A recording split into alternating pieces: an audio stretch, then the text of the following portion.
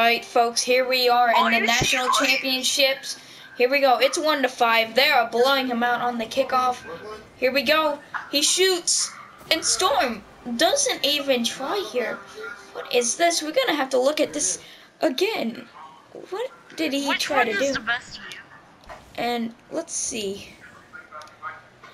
What was this? He looks at the ball, and he seems to just drive into the corner of his goal. It's very peculiar. Oh very my God, peculiar.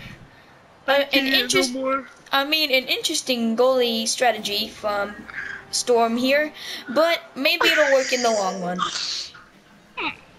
Let's watch this play again.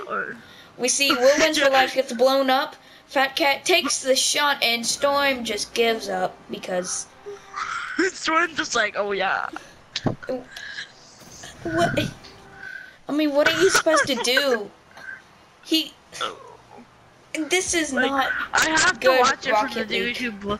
I have to watch it from the YouTube Blows Up Akil's perspective. And let's see. Let's watch it from the guy who scored. All he sees is the ball. All you see is the ball. Like. Let's watch it from the guy who scores it.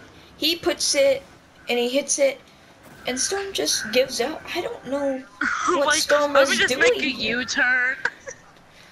This is very bad. Psyonix needs to fix this immediately. And thank you all for watching.